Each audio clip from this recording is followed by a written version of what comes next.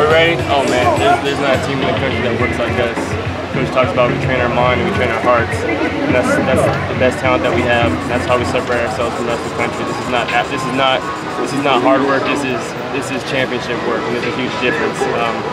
This is where championships are made in June, July. We're going into August, and we feel we have a step on everybody else in the country right now. Mike, I'm sure you had goose pimples when DJ was giving his speech before The Rock. Oh man, it's so funny. We all woke up this morning like, did you sleep? Did you sleep? No. Like I kept checking my phone, waiting for my alarm to go off.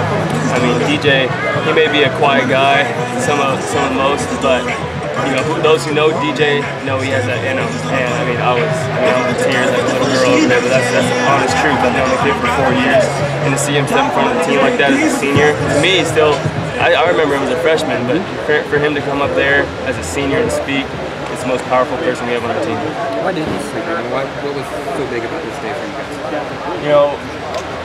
You know, we're with the coaches so much, but strength coaches are with us more than anybody in our entire program. They really know our personalities in and out every single day, all summer, all spring, all winter, and we really compete for these coaches that are out here because they know what it takes. And for us as seniors, we're such a powerful senior-led group that it means so much to us. We talk about every rep, every sprint, every set. It means so much, and we really feel that the way we're going to win is the work that we put on in this bubble, on this field, it's 110 degrees, and we're in a hurry to win a championship.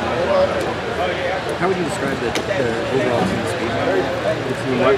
The team speed. Oh, team speed? It's unbelievable. I feel like we're explosive. You know, he got his jersey though. We have a group of wide receivers right now that are all running backs in the ball. And that's why do you popping it? Those ain't popping. It's not hard to be a quarterback. I want to get like 300 yards in the thing. And it's not just our wide receivers. It's our offensive line. It's our DBs who are probably the biggest leadership group on our team is the defensive ends. And they're the ones that push the offense. You see they're the loud guys, they're the ones that get all the hype. But we're going to be an explosive unit. Offensively, defensively, explosive plays is something that's inevitable to Coach Graham's program. Just talk about your summer. What's different over the summer to now that you've done what you can?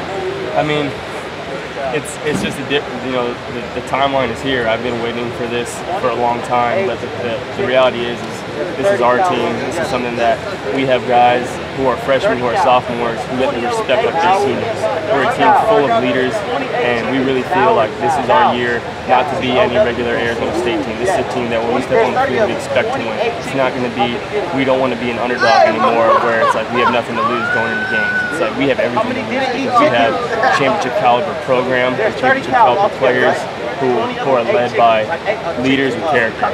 And that's what it takes to win a championship. And we believe it. We have the formula.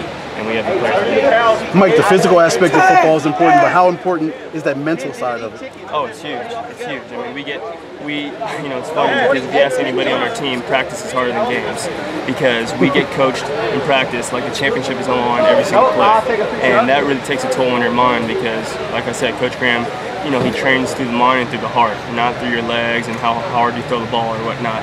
It really is, it's a next level of football here, and we're trying to be a championship program, and training your heart and your mind are the two most important things. Thanks, Mike. Defensive captain Jordan Simone and special teams